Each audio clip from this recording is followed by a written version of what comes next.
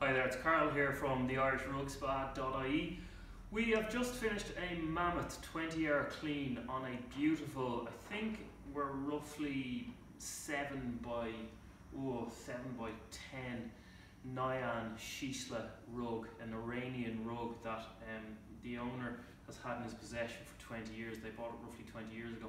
This came to us into our unit in Rathcoole for emergency work because their dog had peed on it in 3 areas: here, here, and over in the back of the rug over here.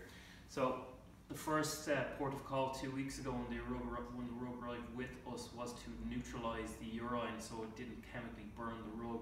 Now unfortunately, by the time the rug had actually gotten to us, the damage had already been done or was in process.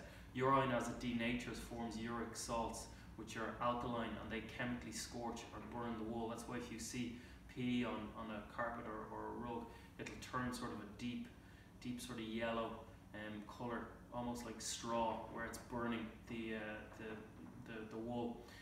Not such a big issue on a polypropylene, but a handmade wool and silk rug such as this, it's a massive issue. This rug is worth quite a substantial amount of money.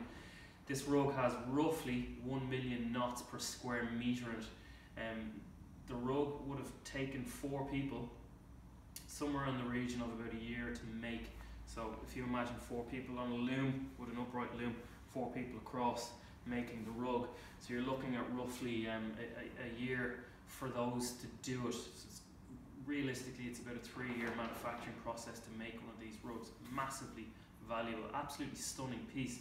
So after that, we then concentrated on our back dusting process. We have special vibrators which beat mechanically the dirt out of the back of the rug.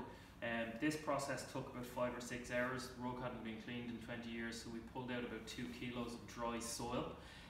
We then started attending to spots and stains around the rug, and then gave it a full extraction wet clean.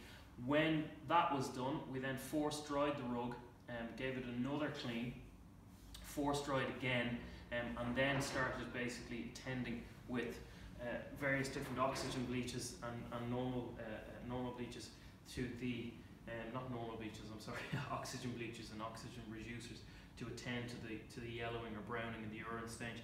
We're now at a point where about 80% of the stains on the rug, we did have some wine spills and stuff like that, are gone, but some very slight tinges remain. The urine has responded quite well to the treatment, but again, about 20 hours work on the rug.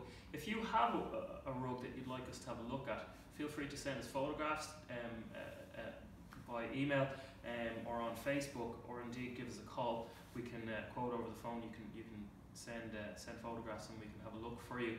We can identify your rugs as well as put a value on them, and of course clean them, which is what we specialise in. So that's pretty much it. Carl here from the RUGSPA.ie, just finishing this beautiful handmade Iranian rug.